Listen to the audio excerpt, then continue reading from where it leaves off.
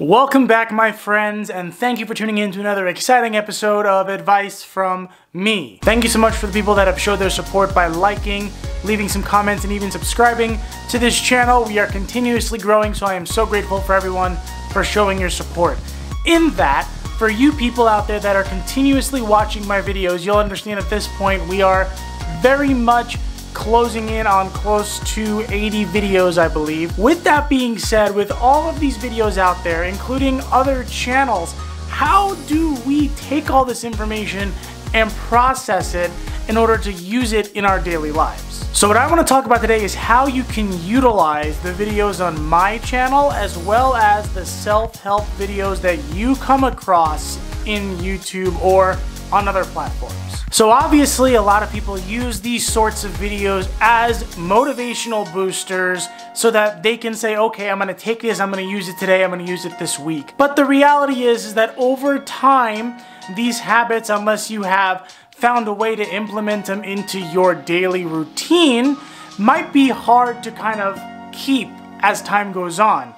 Life changes, work changes, financially you change, mentally you change, and we may forget things or let things slip away that can give us a very big benefit in what we need today. So the first big thing you need to do is get some sort of handwritten notepad. And I say handwritten because when we process things that we wrote down as opposed to things that we type out, our brain processes them differently because we are going through a different motion to track down this information. So with this book that you are going to have for yourself, I want you to write down whenever you watch, whenever you listen to, whenever you see some sort of motivational self-help tip. It allows you to track down notes on certain topics so that you have tangible evidence that you watched this and you're writing down what you gained from it.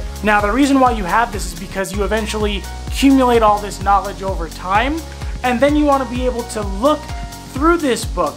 Usually what I do is I open up a random page and I say, oh, the importance of cold showers. Now, this is something that I actually strayed away from the last few months and only recently got back into before even looking at this book right now. All the benefits of intermittent fasting. Oh, there's a lot of personal stuff in here. I forgot about that. Biohacking. This is something that I still do to this day.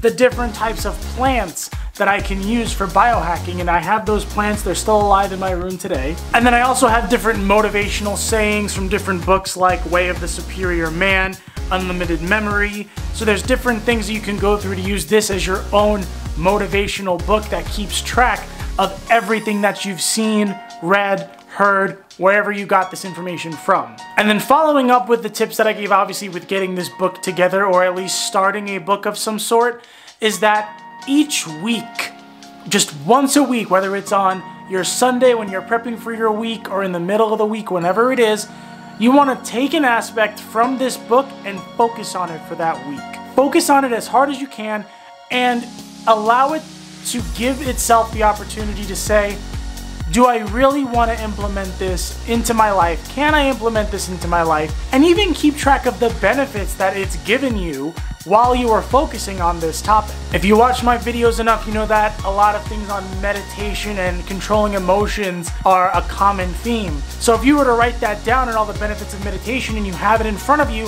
that week that you open up to the meditation guide, you have everything you need to know, everything you need to do. You can also write down and keep track of how you feel while you're focusing on this during your week. I think it's great when people go onto different sites like my own to reach out and try to find ways that they can improve, but you want to be able to put these things in your toolbox and not let them be, oh, I don't have motivation, let me find a video. You should have a stockpile of motivation from all of the work, time, and effort that you put in to researching, listening, and reading up on these topics that you know and that you believe are going to help you become a better person. So hopefully you got some great advice from this video by starting your book, starting to write down every time you read a book and gain something from it. Watch a video, listen to a podcast. I actually put, I don't know if you saw it, but I actually put the word tools on here because I started this by reading a book called Tools of the Titans, which, as Tim Ferriss mentioned in his first paragraph of the book, was to use this wealth of knowledge from all these different people as sort of a menu. Go in and pick things that resonate with you. And in this sense, I took that and said, you know what, I'm gonna make my own Tools of the Titans. I'm gonna take down all the information that resonates with me. I'm gonna keep it on my watch, so whenever I can go in here looking for motivation, looking for ways that I can better myself, I have this wealth of knowledge from these books, from everything that I have read, everything that I have learned, and I can remind myself why it was important and then reuse it today. So hopefully that motivates you enough to do exactly what I said. I'd like to leave a note to leave a like on this video if you found it useful. Leave a comment on what you got out of this video, and if you can, leave a comment on stuff that you've gained from other resources that I can put into my own tools book.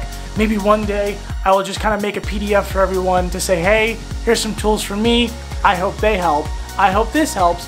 I hope everything that I've done has helped you. I'll see you on the next video.